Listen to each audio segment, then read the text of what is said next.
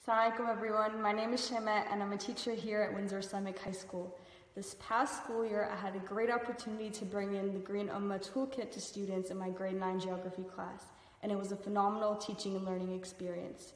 I think this is something that teachers should bring to students at their schools too, and I think so for a few reasons. First, the toolkit provided us with so much new, interesting, engaging, and informative content.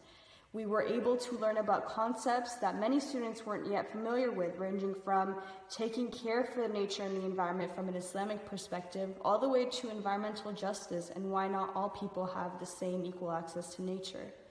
Furthermore, the curriculum was so packed with activities that I was able to use and adapt for my students' needs. We even got the chance to go on a field trip as part of this teaching experience. And there was so much content that encouraged students' curiosity and motivated them to even do further research, which is always amazing.